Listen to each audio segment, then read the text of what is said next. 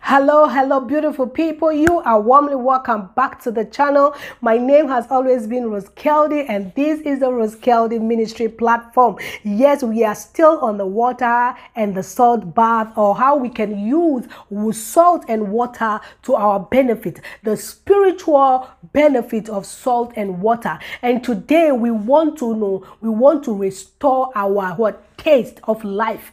We want to restore taste into our life. If we have lost our taste, today God said He wants to renew that for you. If you are interested in how correctly you can use salt and water for this, stay tuned after this short commercial break. I will be right back. You are welcome back to the channel. Yes, today, as I said, by the grace of God, I am going to give you the correct way of using salt and water to regain or to get back or to restore your taste. You know, taste is power. The Bible says in the book of Matthew that if the salt loses its power or its taste, it becomes useless, it becomes tasteless. And the reason why people are not buying from you because you don't have taste. The reason you are, let me give you the people that need this taste power to be renewed. If you work as a presenter, you talk to the masses, you are a communicator. If you are a business, you have a business, or you work in the business community, you need taste. If you are a person that is you speak on radio, you speak in inspirational, you are an inspirational speaker, you are a preacher like I do, like I sit here speaking to the people, to the masses. If you are in this category, if you are the person that is called to teach others, if you are a teacher, you are also in this category. As I said, people need to give you attention, but you need the taste of life. You need a seasoning that will make people to pay attention to whatever that you are saying.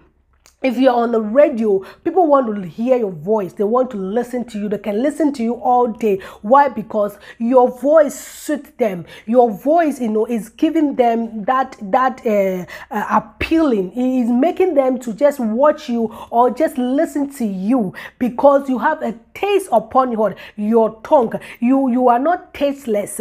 So there is a way that you can lose your taste. That when you are classified in this, this category, that people might not even want to look at you. Meanwhile, you have something important that you are giving them. You have a knowledgeable stuff that when you are giving them, but they are not just ready to listen to you simply because you don't have that taste to talk to them. So I have some listed things here that I want you to pray for, or that I want to bring your attention to if you want to use salt for taste. Because salt, as I said, it represents covenant, it represents seasoning, it represents a purification, it represents the everlasting covenant of God. It also represents long lasting durability. Sorry, English is not my language. Sometimes it's like this. Yes, this is this. If you are a talker and this is what you do, I can tell sometimes this is how it feels, but we are here and we are never tired. So I'm going to read from what I have written. It's kind of prayer. So when you are praying this, as I said, I'm going to leave the screen. It's in the book of Matthew that Jesus was talking about we being the salt of the earth. And then when we lose our salt, we don't have any season. We don't have any taste. We become tasteless. Nobody wants to listen to us. Nobody wants to watch us. But then this is your work. You have to have contact with people. You need to convince people, like an advertiser. You need to convince people to place an advert. You need to convince people to buy your product. You need to convince people to listen to you. You need that attraction. You need that power. And today, one of the things that you can use to gain this attention is the salt of God. You are going to use salt, okay? You're going to use salt, and this one you have to bath this, and you have to do this 3 days. Okay, do this 3 days. Do this 3 days in the name of Jesus. When you do this 3 days, you can also do this 7 days or 21 days. After you finish doing this continuously, make sure that when you are doing this are done maybe from 3 a.m. to 5 a.m. before the day breaks. 3 a.m. to 5 a.m. I tell you the secret about 3 a.m. to 5 a.m. If you have not been watching these videos, please go. I have videos on that. The benefits of you getting up at 3 a.m. to 5 a.m. what you are getting or what God is doing at that time. So when you are praying this prayer, this is what you are going to pray. You are going to pray that in the name of Jesus, when I open my lips from today, when I open my lips, as this water touches me, as I cleanse myself, as I put salt into my body, a salt that represents what? Taste, and so that gives seasoning, and so that give attention and durability to my being. As this water touches me today, when I bless men, may they be blessed. Oh, kabro tu kateandia. When I speak blessing upon people, may they receive that blessing. When I import on me, kabro sukato sidiandema. When I pray for people, may them be healed in the name of Jesus. Because from today, I have the power, I have the salt that gives, give taste and season into the lives of the people. May it be, oh Lord, that I will influence men, because from today, as this water touches me, it touches my tongue. You can put some of this water upon your tongue, because when you have contact with the tongue, you are going to influence men. As you are a teacher, you are a preacher.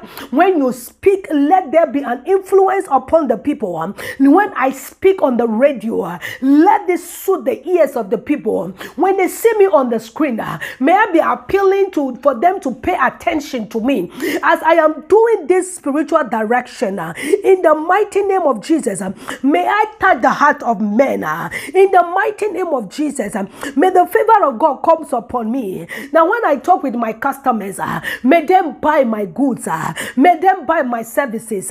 In the name of Jesus, as I speak to the heart of men, may them pay critical attention. As I decree a thing, may it come to pass and be established in the mighty name of Jesus. As this water is pouring on me, oh, let your power, oh Lord, oh, descend upon me, and may I demonstrate your power. From now when I speak, let your power be demonstrated, not my ability, but from heaven, in the name of Jesus. As I speak over businesses, oh, may them flourish. As I speak as a presenter, oh, may I draw, oh Lord, men's attention. As I speak restoration, oh, may there be restoration. Let there be a power upon my tongue. I will no longer be a failure.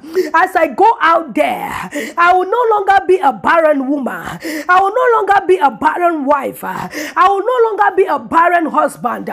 May my tongue be like a sweet, oh, kabro sukatea. May my tongue sweet like I have honey upon my tongue because of the seasoning of the salt. In the mighty name of Jesus, as I speak now, after this spiritual direction, everything that is dead, when I speak live, may it come to pass. When I speak live, may them receive life. May them come alive in the name of Jesus, in the name of the God Almighty. As I speak, let there be an authority in the realms of the Spirit. As I speak, let me get men attention so they can hear the voice of God. They can hear the word of God. In the mighty name of Jesus. As salt represents power, may there be power and authority in my life. In the mighty name of Jesus. Oh, I declare all this. You are going to pray. You don't have to pray the same way I pray. You want taste. You want men to pay attention to you.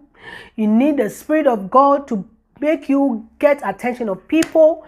Do this salt water bath, and you will come here to testify. As I said, the reason why people might not be paying attention to you is because there is a spirit around you that is driving these men and women around away from you.